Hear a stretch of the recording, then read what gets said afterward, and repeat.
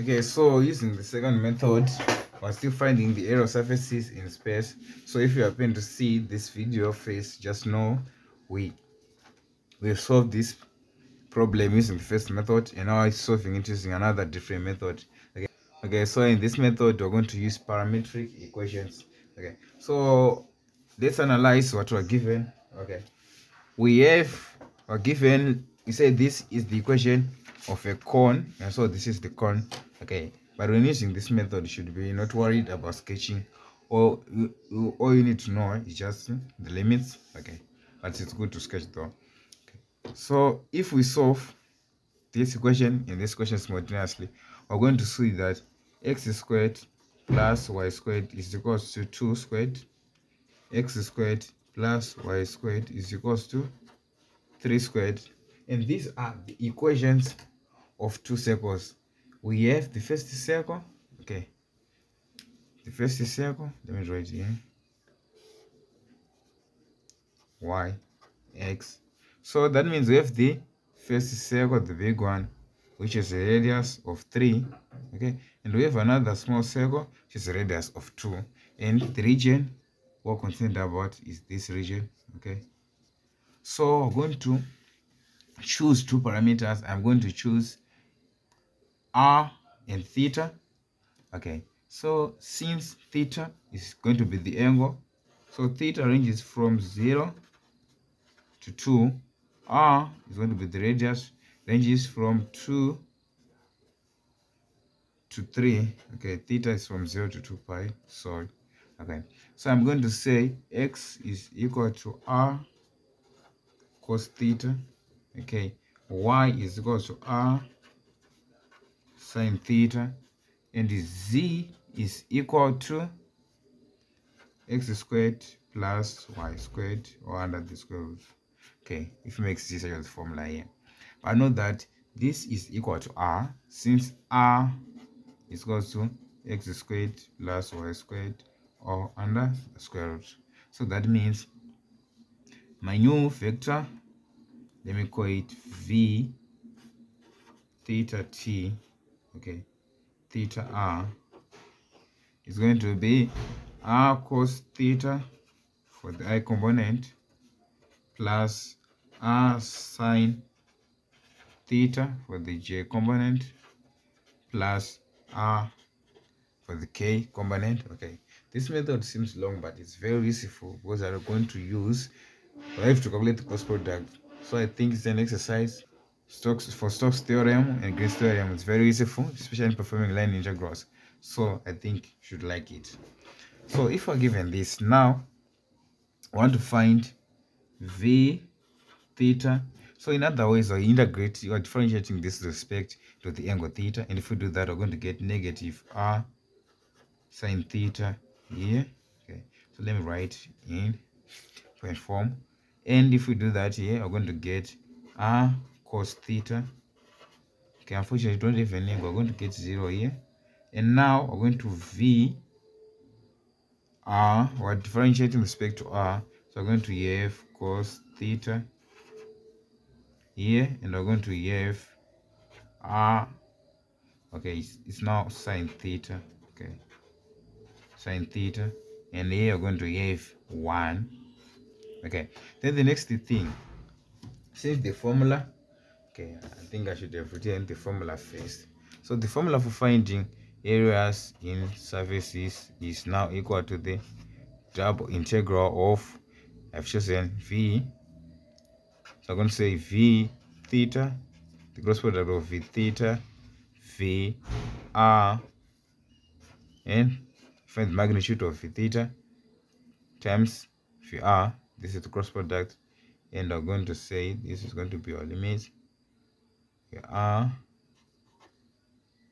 theta. Okay, so this is what we're going to do, and let's find the cross product. Okay, so I'm going to say vr cross v theta is equal to I, j, and k. Okay, so for r, our I component is negative r sine theta, j component r cos theta, okay, component 0. Okay, then for VR we have cos theta here, sin theta here, and we have 1 here. Okay, in order to find the cross product. Okay, so this is the cross product. So let me just put in equal sign and equal sign here. Okay, and if we do that, first starting with J, with I, we'll say I row by column. Okay, this is the row, this is the column. I'm going to close this one, close column. So I'm going to have R cos theta here. For J, this row, this column, and this row, so we're going to have negative R sin theta minus 0.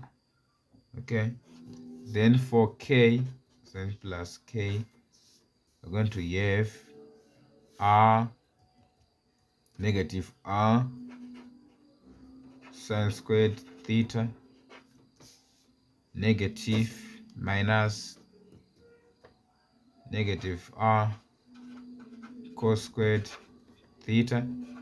Okay, and if we simplify here, we're going to have R cos theta I plus R sin theta J, and here we have sin squared theta and cos squared theta. So if you factor out negative R, we're going to get negative R, since cos squared theta plus I sin squared theta is equal to 1. Okay, now let's find the magnitude. So we're going to say the magnitude of V